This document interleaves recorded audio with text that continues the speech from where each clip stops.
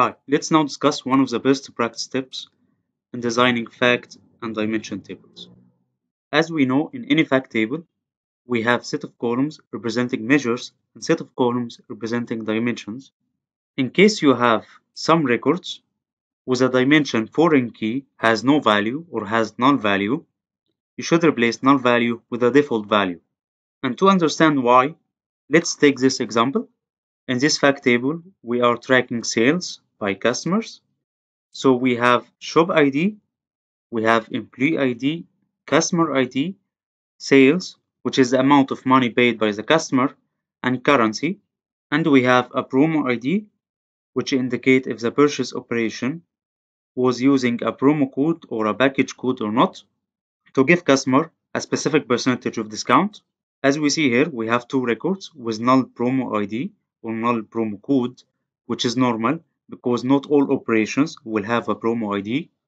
And we have a dimension for promo codes, which has all promo code details like name of promo code, discount percentage, valid from and valid to, as we discussed in dimensions tables. Now, if we are going to generate report based on measures exist in this fact table, and let's say we are going to generate a report to show us revenue distributed by promo code. So we have first promo, holidays promo, and weekend promo, and we can see big percentage of revenue is coming from null promo code. When you deliver such a report to a decision maker or an executive level, he may not understand what is the meaning of null value, because null value is a technical term, and when you are presenting a report to show some KPIs, you need to make sure that all terms in the report or in the dashboard are business terms. And as we see, null term is a very technical term. So in this case, we need to replace null value and put a default value for this promo code in case purchase operation has no promo code. So how we are going to do this?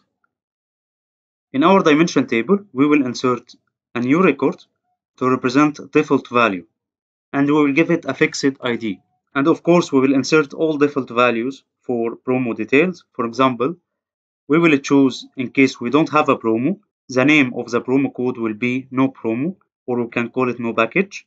Discount percentage will be 0, and we will choose some values for valid from and valid to. And we will insert default values for other attributes in this dimension. So by using our ETL process, in case we don't have a promo code for this purchase operation, we will insert the promo ID for the default no promo value. So in this case, if we are going to generate the same report again, we can see now instead of null value, we have no promo value, which is a term can be understood by any non-technical person, that most of revenue is coming from purchase operation without using a promo code. So best practice, don't put null values and dimensions foreign key, and instead of that, put a default value for this dimension. So in case you don't have value for this specific dimension, just insert the ID of the default value.